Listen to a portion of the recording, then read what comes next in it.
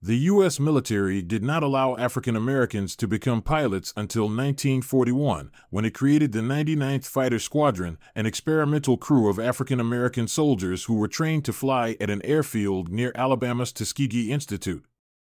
Known as the Tuskegee Airmen, the squadron flew its first combat mission in June 1943, according to George Washington University, which says the 99th Fighter Squadron completed more than 1,500 missions during World War II.